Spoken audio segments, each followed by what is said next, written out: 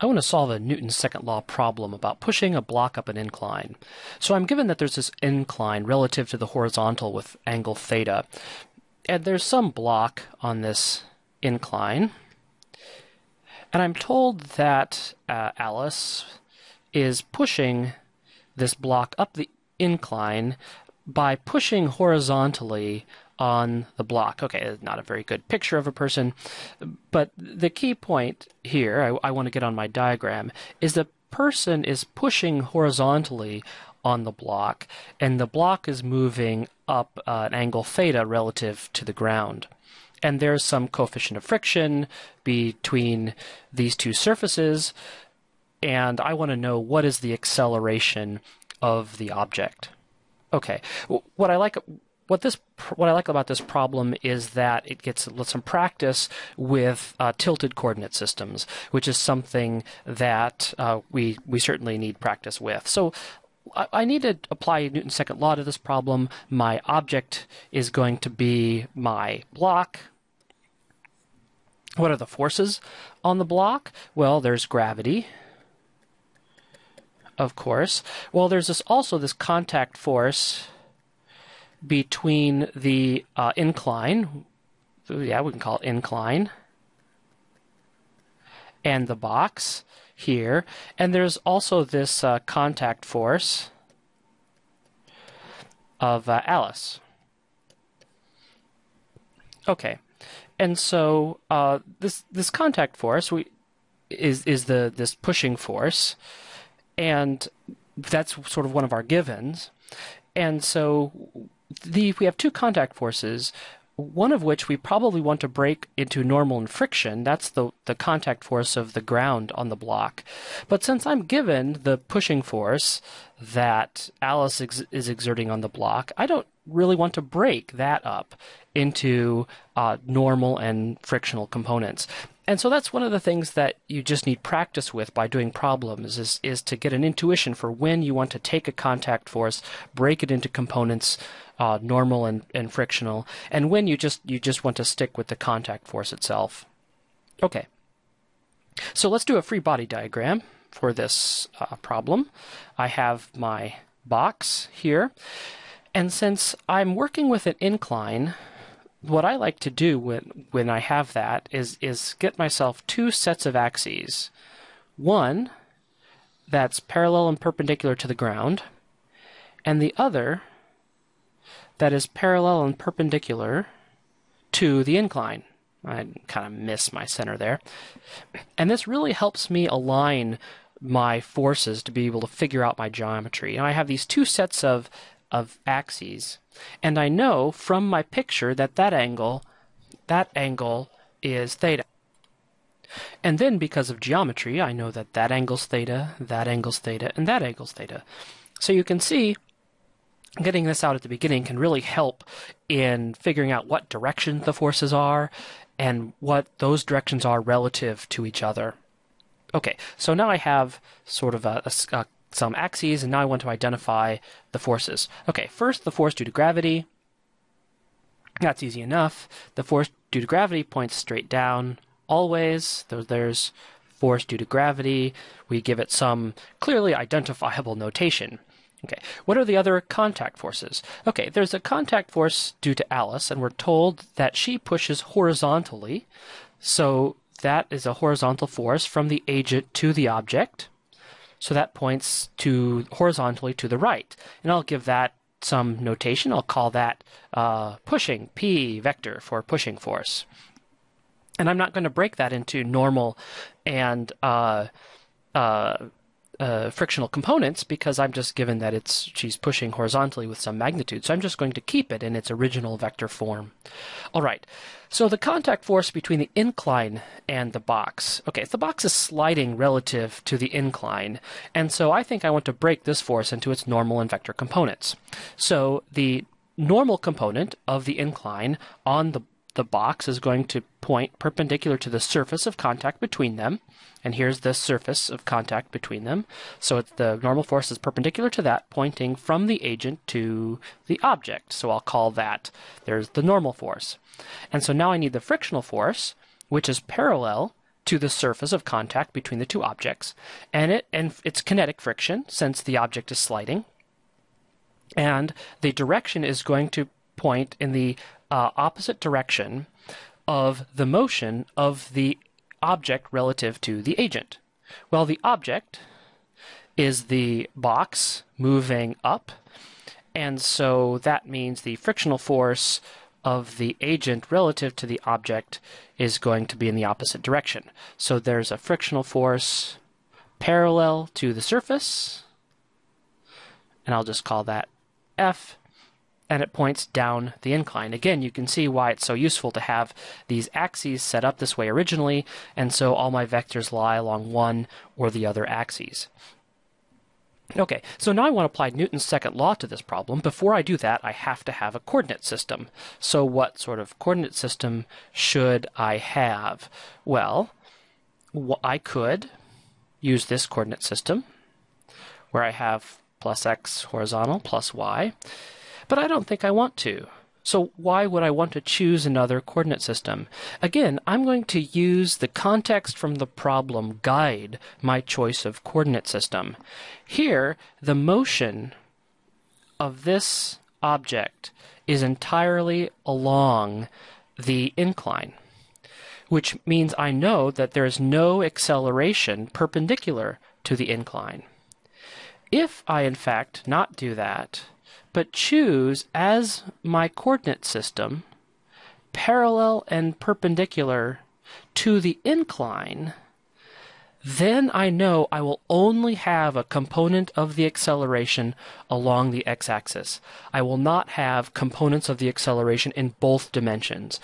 And I mean, I don't know if that's simpler, but my intuition from solving lots of these problems tells me that if I can limit my acceleration to only one component, that can greatly simplify my problem. So I'm going to choose as my axes the axes parallel and perpendicular to the incline. All right, I want to apply Newton's second law to this problem, and Newton's second law tells me that the vector sum of all the forces on this object, and I have, well, 4. I've broken the one contact force into 2 components. The vector sum of all of them is equal to the mass of that one object times the acceleration of that one object. I like doing this because that is exactly Newton's law, and then I can just write my vectors in component form. Okay, so my normal force in my choice of coordinate systems over here has 0 component in the x-axis, and it has its entire magnitude, which I just represent as n, in the positive y-axis.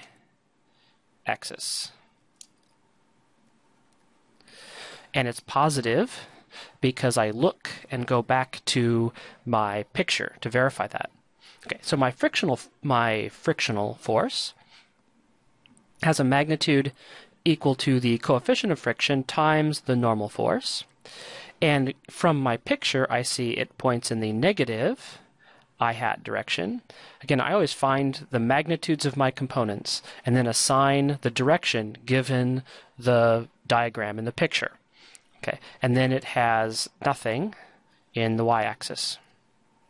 The pushing force I'm given has some magnitude, and from my picture, I need it's in the horizontal direction, and so I need to find its components on the x and y axes that I'm given in the problem. Okay, so I take a line from the tip of my vector and take it to the axes such that it makes a right angle, and now I can find the lengths of these sides using basic trigonometry. And so the length of my vector, the x component, is the length of this side of that triangle, which is the magnitude of the force times cosine theta, and it is in the positive x direction, given my choice of coordinate system. This is positive x, this is positive y. So to find the y component, I want the length of this side of the triangle, And so that is p sine theta y hat, and from my diagram I see that's in the negative y hat direction. Again, I find the magnitudes of the components from basic trigonometry, assign the sign given the picture. The force due to gravity now, I'll have to do the same thing. Take a line from the tip of the vector such that it makes a right angle of the coordinate axes. So now I want to find the component along the x-axis. Well, that's this component here. And again, because I cleverly had my axes from the beginning set up, I know that that angle is theta. So I know that the x component of gravity is the magnitude of gravity, mg sine theta I hat, and from my picture I see that's in the negative x direction. So then in the y direction, the y component of this force, I'm looking, the magnitude of the y component is the length of this triangle. The length of that triangle is just the magnitude, the hypotenuse of the force, cosine theta, that's y-axis, and what direction? It's in the negative y direction. Magnitude from basic trigonometry, sine from the picture. That way, you almost never get it wrong. All right, so also now, where's the acceleration?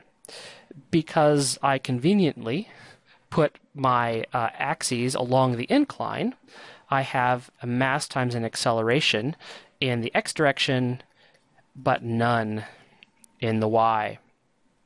So now I have two relationships between all my parameters. I have the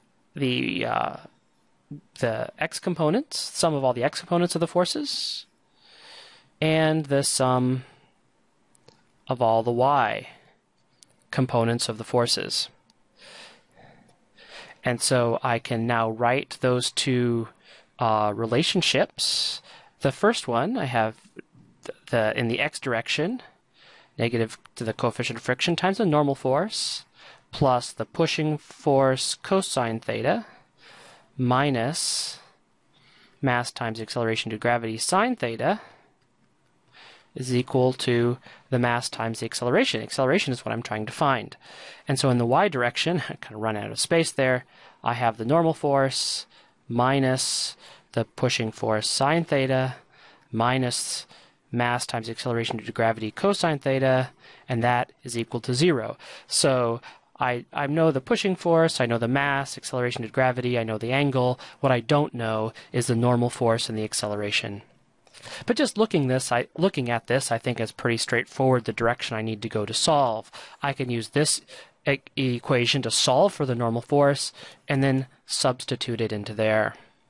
So the normal force is equal to pushing force sine theta plus mass times acceleration due to gravity cosine theta. If I substitute that into this one, I get negative mu, coefficient due to friction, and then I'm substituting in the normal force, pushing force sine theta, mass, acceleration, gravity, cosine theta. So that was all this term. Now I have pushing force cosine theta minus, I'm getting these terms, mass, acceleration due to gravity sine theta is equal to mass of the object times the acceleration. Okay, well that seems, well, I have a lot of terms there, but let's see if we can combine some of them, make it look more aesthetically pleasing. I have two terms that have the pushing force in it and two terms that have mass times the acceleration due to gravity. Let's group those.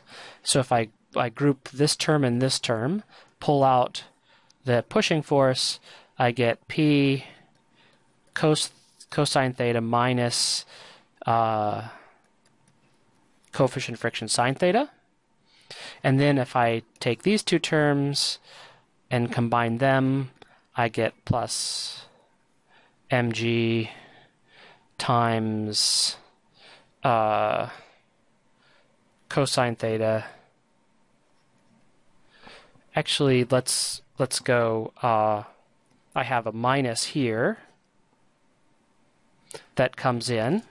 So let's pull that out of minus mg times,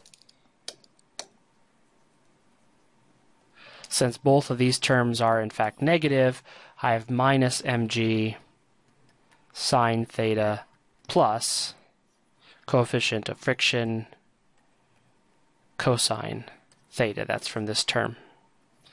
And those together is equal to mass times acceleration. And so now if I have my solve for my acceleration, then is the pushing force over the mass cosine theta minus coefficient sine theta minus g sine theta plus coefficient cosine theta. Okay. And while that, I mean, it's kind of a long expression there, if I know solving it was really just the basics of two equations, two unknowns, solve for n, and substitute it into the original expression. Does this make sense? Well, g is larger, a is smaller, that makes sense. M is larger, a is smaller, the pushing force is greater, a is larger, so that all makes sense. What happens if cosine goes to 0? Well, let's not cosine, but theta goes to 0. What happens? As theta goes to 0, the sine terms go to 0, and the cosine terms go to 1. So we have, here's a cosine, this is 1, that's 0, so p over m, and then minus, this is 1, minus mu times g. And so here we have, this is now if it were just a horizontal problem. And so I might start, or I could just go and solve the original horizontal problem to verify that this is the acceleration that I get. This makes sense because there's it's just proportional to the pushing force, which is going to accelerate it faster. And if the larger the coefficient of friction, then the slower the acceleration is going to be. And so looking at the limiting case, at least as theta go to 0, also makes sense as well.